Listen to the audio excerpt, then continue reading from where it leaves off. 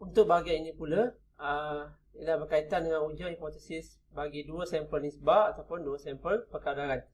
Di sini kita andaikan kedua-dua sampel adalah saiz besar daripada N1 dan N2 masing-masing, besar daripada 30. Dan statistik ujian yang digunakan ialah statistik ujian Z, di mana Z sama dengan P hat 1 tolak P hat 2 bahagi dengan alat PY P hat kali 1 tolak P hat darab dengan 1 per N1 campur 1 per N2. Okey, di sini ada beberapa terma ataupun sebutan yang perlu anda kena pasti, iaitu P hat 1 adalah perkadaran sampel yang pertama, P hat 2 adalah perkadaran sampel yang kedua. Okey, bermaksud ada dua sampel, di mana N1 ialah saiz sampel yang pertama, N2 ialah saiz sampel yang kedua. P hat 1 adalah X1, bilangan bagi data dalam X1 yang berkaitan bahagi dengan saiz sampelnya. Manakala P hat 2 ialah X2 bahagi dengan N2, iaitu nisbah X terhadap N. Manakala P hat sahaja, okey, di sini kita ada P hat sahaja, dinamakan P kadaran gabungan.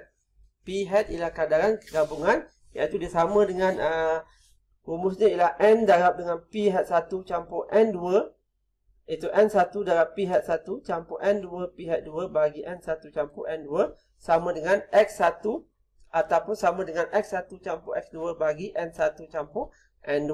Okey, jadi untuk statistik ujian T bagi dua sampel nisbah ni dia berbeza dengan ujian dua sampel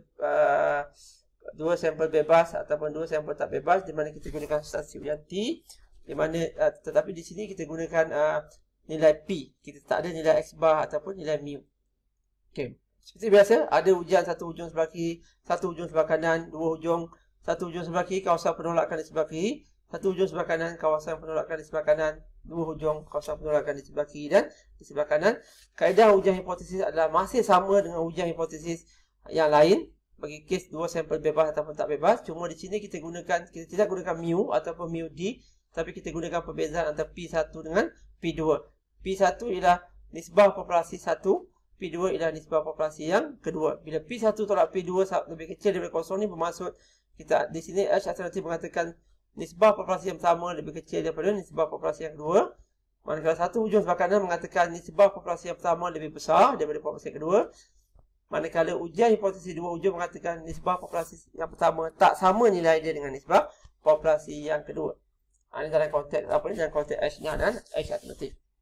Dan kita gunakan seperti yang saya sebutkan tadi, titik genting ialah Z. Kalau di sebelah kiri Z ialah negatif, H-nya ditolak jika statistik Z lebih kecil daripada negatif Z alpha, ataupun jika ujian satu hujung sebelah kanan kita gunakan the positive Z, H-nya akan ditolak jika Z lebih besar daripada Z alpha.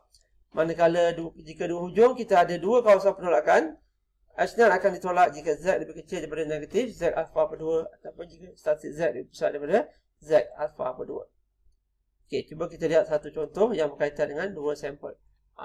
Kajian telah dilakukan mengenai kecenderungan pengguna untuk membeli di pasaraya yang menyerap GST dan pasaraya yang tidak menyerap GST.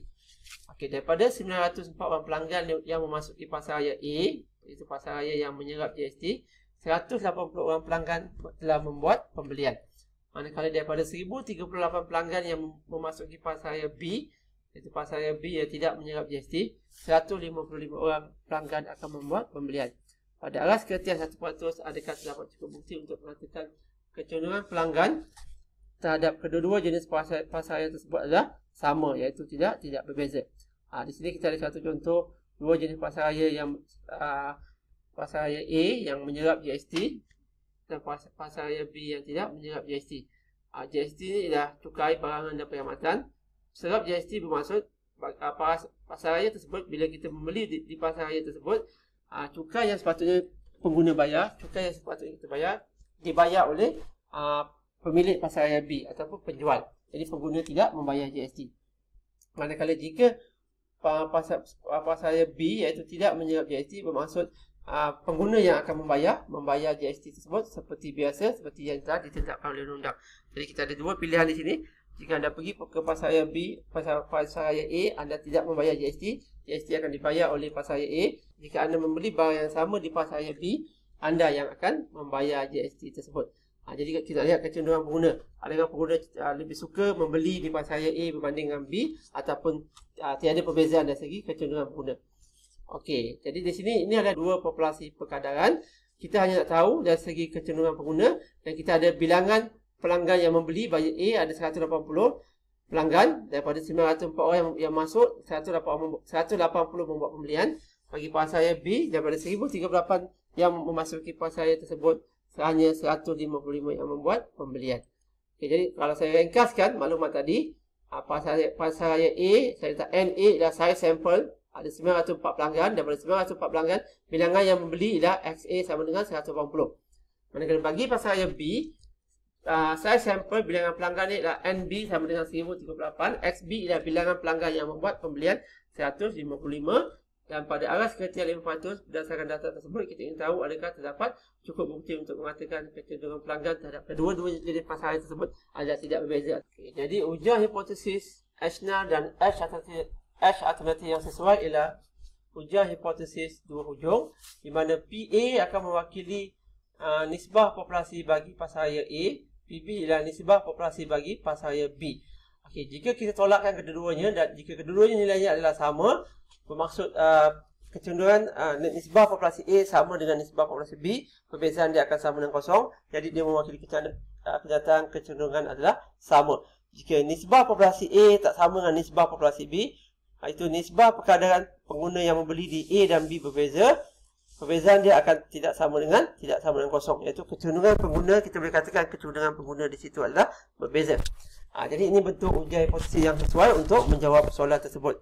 Jadi statistik yang digunakan ialah statistik Z. Kita perlukan P hat A dan P hat B dengan juga P gabungan yang berwarna hijau ni. Okey, jadi P hat A bermaksud nisbah pelanggan yang membeli di pasaraya A, iaitu ada 180 orang membeli bahagi dengan bilangan pelanggan 904, jadi nisbah dia 0.199.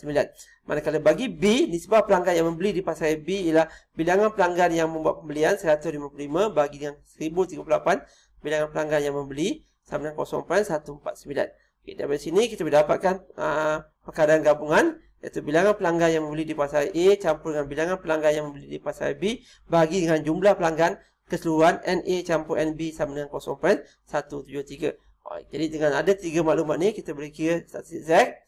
Masukkan saja nilai P hat A, P hat B, P hat NA dan NB ke dalam rumus tersebut dan selesaikan nilai dia ialah positif 2.906. Yang ketiga ialah kita perlukan titik genting. Aras keertian 1%, kita bahagi 2, kita akan dapat 0.01 bahagi 2, kita akan dapat 0.005. Oleh kerana kita ada ujian dua hujung, kita ada dua kawasan penolakan dan kita ada dua kawasan, ada dua titik genting. Dan jika anda lihat nilai Z pada 0.005 dengan luas di sebelah kiri dan di sebelah kanan 0.005, ada satu nilai Z 2.5758, dan kita perlu ambil kedua-dua nilai negatif dan nilai positif sebab dalam ujian dua hujung ada dua kawasan penolakan, iaitu H0 akan ditolak jika statistik Z yang kita kira tadi lebih kecil daripada negatif 2.5758 ataupun lebih besar daripada 2.5758. Oleh kerana statistik Z yang dikira ialah 2.906, jelas dia lebih besar daripada 2.5758, maka hipotesis null ditolak.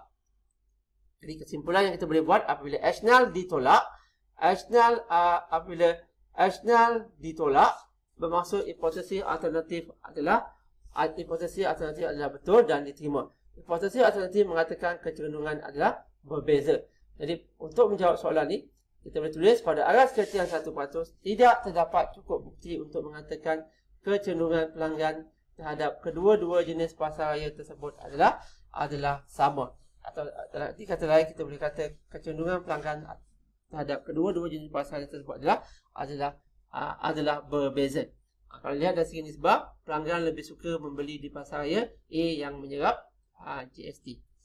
Okey, ini yang berkaitan dengan ujian hipotesis dua sampel perkadaran. Jadi seterusnya kesimpulan yang kita boleh buat di sini berdasarkan kita ada ujian hipotesis dua sampel bebas dengan andaian sigma diandaikan tidak diketahui, sigma bagi kedua-dua populasi tidak diketahui tetapi diandaikan sama. Kemudian kita ada ujian hipotesis dua sampel berpasangan dan kita ada ujian hipotesis dua sampel perkadaran.